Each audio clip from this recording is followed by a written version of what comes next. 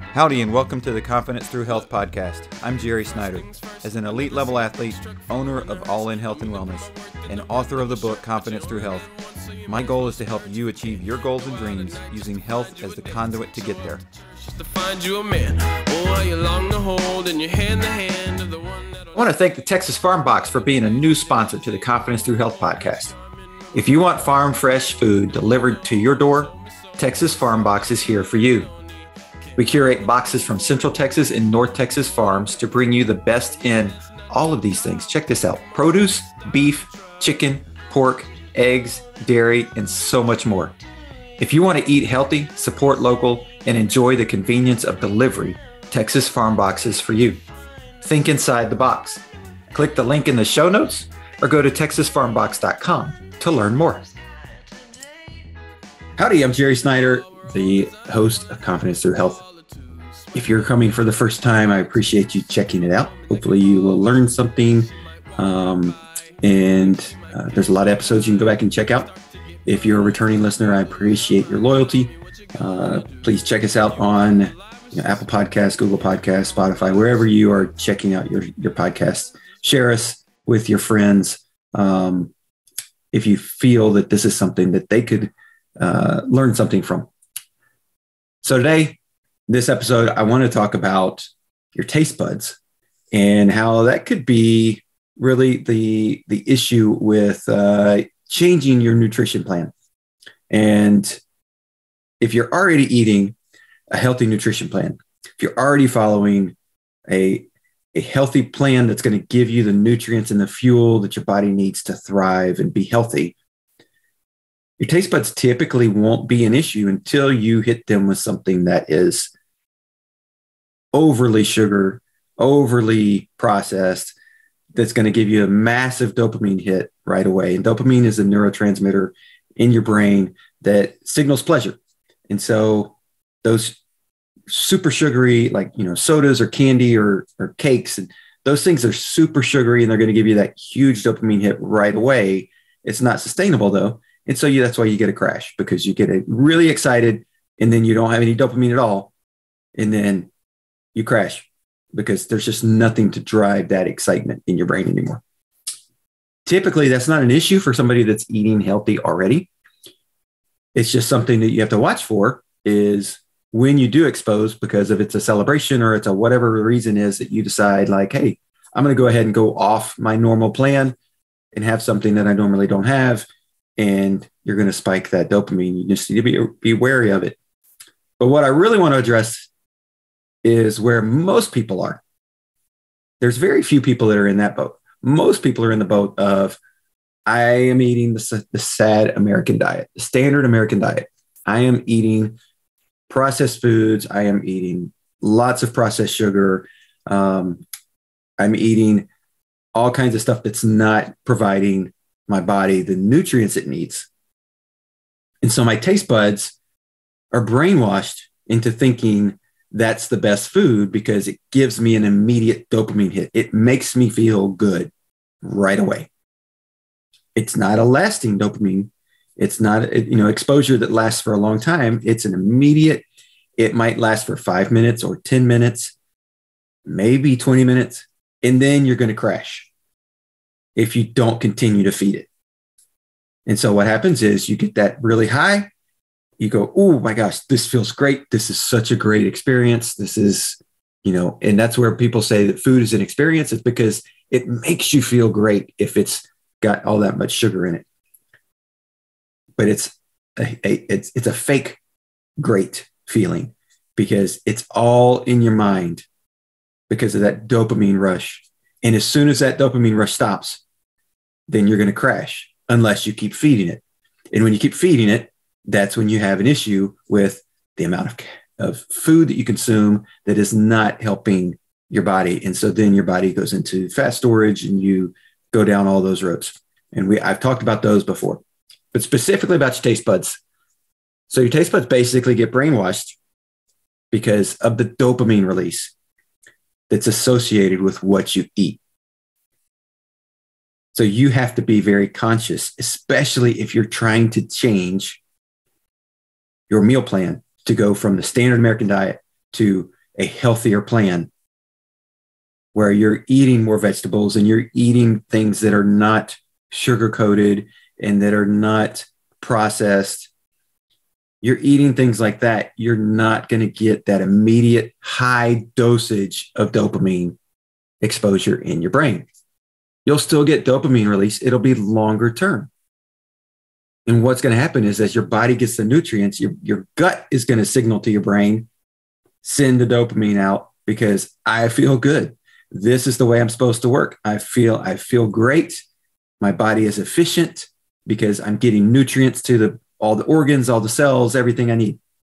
And so you're going to get a longer term exposure of dopamine released at a slower rate instead of the immediate high dopamine hit with sugary products that has a massive crash.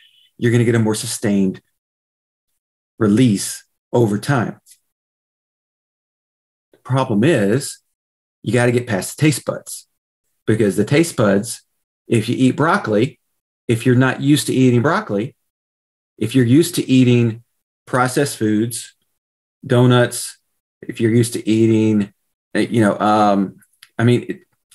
chicken fried steak that's got mashed potatoes and gravy and biscuits, and none of that stuff is necessarily bad by itself. But if you're used to eating that all the time, those types of foods all the time, then what's going to happen is that you basically brainwash your taste buds to saying, I need this soda, I need these things all the time because it gives me the immediate hit and it makes me feel good in an immediacy. When in reality, what we want is to feel good over a long period of time. So your taste buds are driving that. And unfortunately, you can't, unless you're going to get a feeding tube, you can't get past your taste buds.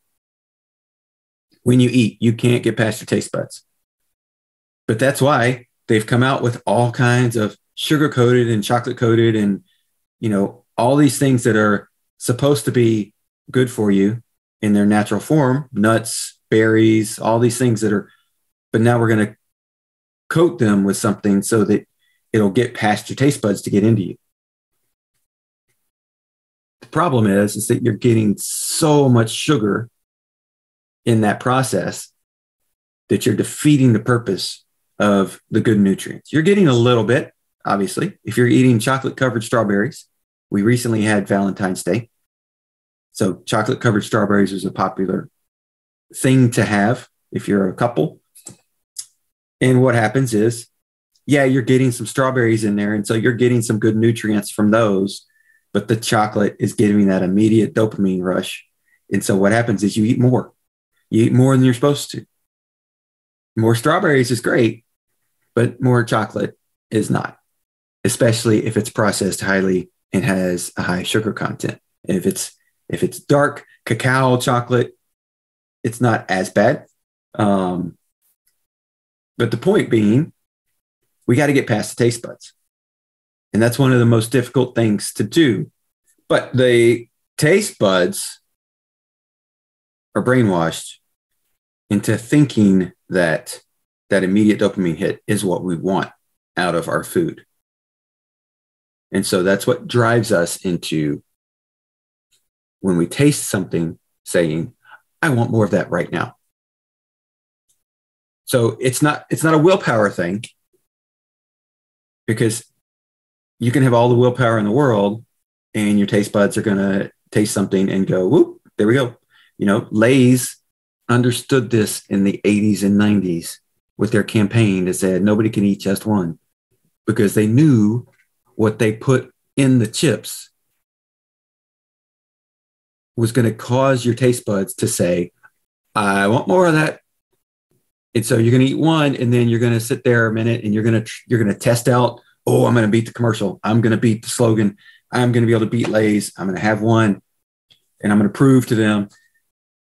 But the dopamine rush is so big that you go, I want to experience that again. And then again, and then again, and then again. And before you know it, the bag's gone. So it's not a willpower thing so much as it is a discipline thing. And you might say those are the two, those are those things are the same, willpower and discipline. And I don't believe that they are. Discipline comes more into, are you disciplined enough to have a plan? Are you disciplined enough to follow your plan? Willpower is more in the moment. I'm not going to do that. I'm tempted and I'm not going to do that. And until you have the discipline created in your plan, you're not going to be able to, most of the time, hold back from that temptation when it comes to food and what your taste buds have driven you from. If you're just now starting to change your plan, once you're months into the process of changing your new meal plan, your nutrition plan, it becomes easier. Trust me, it becomes much easier to see something and go, yes, that would make me feel probably ecstatic for the next 10 minutes, but it's not worth it to have that rush followed by that crash. The rush is great. I don't want the crash. And I'm not going to eat the number of them that I need to eat to avoid the crash. So when you have the discipline in your plan to be able to do that, that's when you can become successful, because you're now beating your taste buds. So how do you create the discipline? Well, you have to create the plan. So what's your plan? How are you going to avoid the temptation? So does that mean if you're going somewhere where, or if you work in an office and there is every Friday somebody brings donuts, or every Friday there's somebody provides lunch for everybody, a vendor brings in lunch, or every day a vendor brings in lunch, and you don't have any control over what it is. And sometimes it's often not the super healthiest stuff, and you're trying to avoid this, that, or the other thing as a part of your plan. And somebody brings in your favorite food. It's unhealthy, but it's your favorite food because it sends your taste buds berserk. And the rush of dopamine is unbelievable because of all the comfort things and the feelings that it brings back. So how do you avoid that? You have to have a plan. And what is your plan? Well, your plan is you bring your lunch, you bring something like to snack, nuts, or something that's going to give you a feeling of being full. If your trigger is sodas and you just can't beat sodas, that's a very common trigger, believe me, because they create that in the soda. They create that. It's marketing. They put it in the soda so that you can't avoid it, just like Lay's did. So how do you avoid it? Actually, one of the easiest ways to avoid drinking soda is simply to stay hydrated. So drink some water. Drink water all day long. Yes, and I've said this before, if you drink the amount of water that you're supposed to drink, you're going to go to the bathroom more often. It's a price of it. It's okay. Yes, it becomes a bit of an issue at first. And especially if you're changing your meal plan completely from, I'm going away from my SAD diet, the standard American diet, to a healthier plan. Guess what? As you release all those toxins that you've stored up, as you release all the junk that you've stored up through eating all those unhealthy foods for so long, your body has to eliminate them, which means you got to go to the bathroom more often. It's okay. You're going to be okay. Drink more water is actually the easiest, simplest way to break from sugars, because when you actually drink water, you hydrate. When you hydrate, your taste buds get, your mouth, your salivary glands, your taste buds, everything starts working more efficiently, because it can then say, okay, I can distinguish better between the good things and the bad things. Now I want to drink more water. I want to drink more things that are going to be good for me, and that the sugar taste is going to be there. Okay. It's still going to be there. That craving's still going to be there. But when you drink the soda, you're going to taste the other stuff too. You're going to taste the chemicals, and you're going to taste the crap that's in there that's not good for you. And the sugar's not going to be able to mask it. as much if you're fully hydrated. And then you're going to say, I don't really want this anymore. This doesn't taste good. This really doesn't taste good. And so you're going to be able to move off of that only if you're hydrated. If you're not hydrated, you're going to go, I need something liquid. I need something quick. That's going to give me a sugar kick also. And that soda is going to go down fairly quickly before you can realize how bad it tastes. The aftertaste of a soda is the chemicals and everything that's bad for you. That's saying you shouldn't have drank that. So whatever your trigger is, whatever you were worried about, when I changed my meal plan to a healthy meal plan, I have to avoid this situation. The easiest one, of course, is what's in your pantry. If you're trying to cut out sodas, sugar, processed foods, whatever it is, don't buy it. That's the simplest thing to do. Don't buy it. If you don't bring it home, you can't consume it at home. If somebody brings you something, your family members come over to visit and they say, oh, we're going to bring some stuff over because, we're coming over and the kids are coming over. And so we're going to bring snacks for everybody. Okay, that becomes more difficult, right? Because now it's in your house and everything's there. And then they leave and they leave it there. Take it to your neighbor. Take it to a food bank. Throw it in the trash. If it's not good for you, don't just say, it's okay this once. Because that once will trigger your taste buds and it will throw that dopamine hit and you'll go, oh, this is what it was like before. Oh, I just want to go back to that. And that can derail you, that can derail your momentum. So yeah, just one bite, one drink, one can derail you. It's not going to derail your health necessarily. Like one bite of something sugary is not going, like what they say, like one bite's not going to kill you. And for most people out there, like the vast majority, like 99.99999% of people, one bite of something is not going to kill them unless you choke on it, or it's that last bite of 4 million whatever bites of stuff, and that's the one that throws you into the heart attack, right? But for the vast majority of people, one bite's not going to kill you. One bite can derail your health plan and lead you down the path of poor nutrition that will lead you down chronic diseases that will take your life.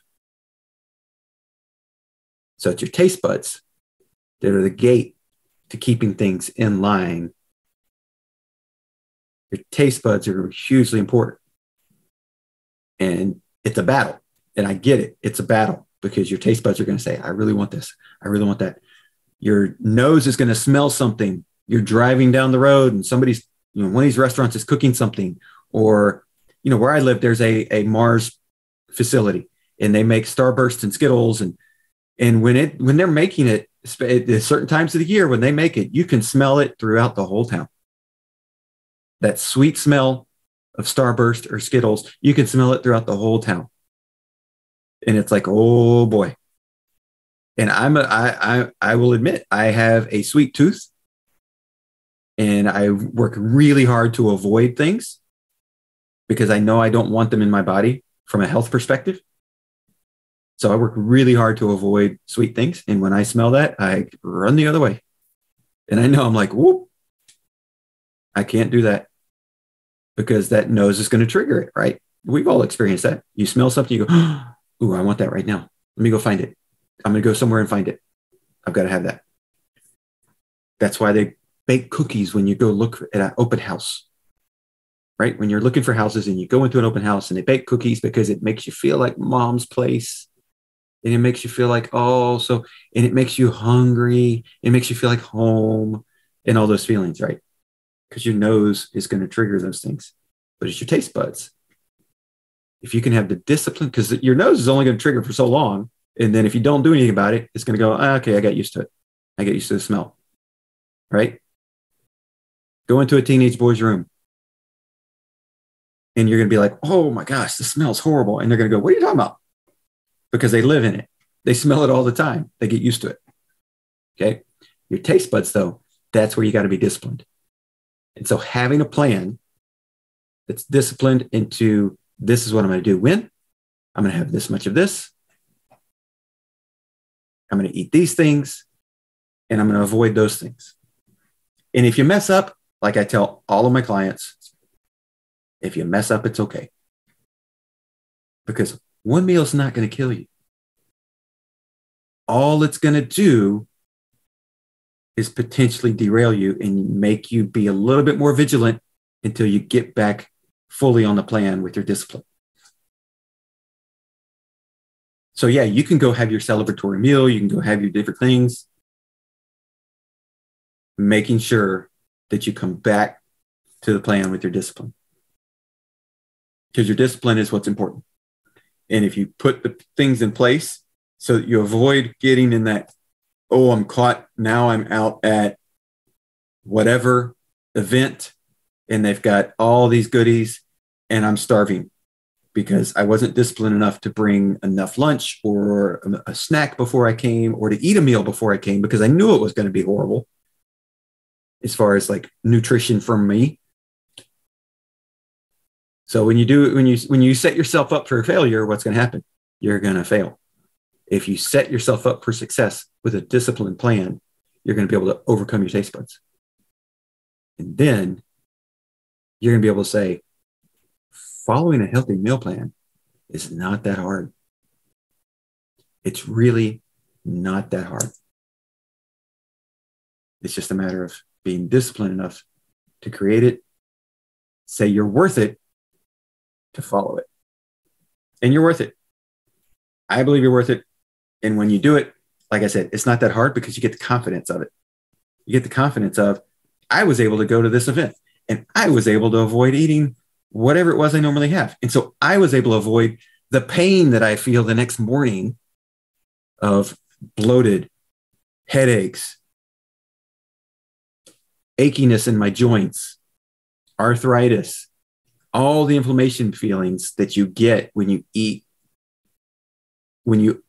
a poor meal or overeat, maybe even a not so poor meal. When you do those things and you feel the consequences of it, that's what you have to remember. I don't want that. I don't want those consequences. So therefore, I have to be disciplined before to be able to avoid the consequences after. For all you sports people out there, right? How many of you have seen it happen where you go, this guy gets fouled at the end of the basketball game, goes up to do his free throws, he misses both free throws, and then afterwards he's like, I didn't practice enough on my free throws this week. If you're disciplined enough to do it beforehand, when it comes time to perform, you'll be able to do it. And performing to your meal plan when you're in an environment with a bunch of food that is not nutritionally good for you. It's all about discipline. It's all about preparation. So if you do those two things, you're going to be okay. It's not to say you can't have things. You can go off plan anytime you want to. Key is being disciplined to get back on plan. Understanding the consequences you're going to have when you go off plan and making sure your taste buds do not take control of your food again. Once you overcome your taste buds, once you overcome the brainwashing that's going on, if you're following the SAD diet, once you overcome that, don't allow that to take hold again. And you're going to be able to have healthy meals. You're going to be able to eat and be satisfied. You're going to be able to feel great all the time versus having spikes of feeling great. And you're not going to feel as bad nearly as often as you do when you have those spikes of feeling great, because you have the spikes of feeling bad. Your life's going to level out as far as your health is concerned. And you're going to get healthier. And guess what? You're probably going to lose weight because you're not eating the stuff that's driving your weight up. You're eating stuff that's making you healthy. And when you become healthy, your body says, I don't need to store this extra weight anymore. I can get rid of it. It's not going to happen overnight. And it takes time, but it takes discipline of setting your plan in place and following it. So hopefully I'll be able to give you some tips. Teach those taste buds a lesson. Tell them that they're not in control. Put yourself a plan in place. Find yourself some healthy snacks to keep around for when you're tempted, especially when you're starting out, because you'll be tempted. And I know there's people out there that are saying you shouldn't snack all the time and you shouldn't do this all the time and you shouldn't do that all the time when it comes to even healthy foods. The key is you got to get to the healthy foods first. And so the first step is whatever you've got to do to avoid the bad stuff. So if you have to overeat on healthy foods to avoid the bad stuff, I'm okay with that on an initial standpoint. Once you get to where your taste buds are now under your control, then you can get better at portion controlling. You can get better at identifying exactly what you need for your nutrition to make you as healthy as possible and as confident as possible, because your body's healthy. Thanks for checking out the All in Health and Wellness Confidence Through Health podcast. Our goal is to use health as a conduit to help you reach your goals in life. A little lighter than me. I'm about to black out. Her grip is getting tighter on me. I think I like it deep inside. I feel the fire in me. She like the milky, see me creaming to the coffee in me. She got soul in her sway.